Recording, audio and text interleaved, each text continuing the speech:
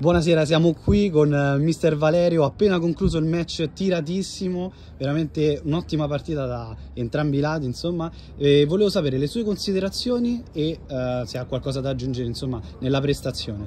Buonasera a te, caro. Non ho nulla da aggiungere perché mercoledì avevano già fatto una grande prestazione e con squadre così attrezzate l'unico modo per poterli fronteggiare è come abbiamo giocato questa sera: tanta concentrazione, tanto sacrificio e è un modo di giocare diverso da quello che abbiamo fatto fino adesso, e infatti i ragazzi hanno reagito veramente alla grande.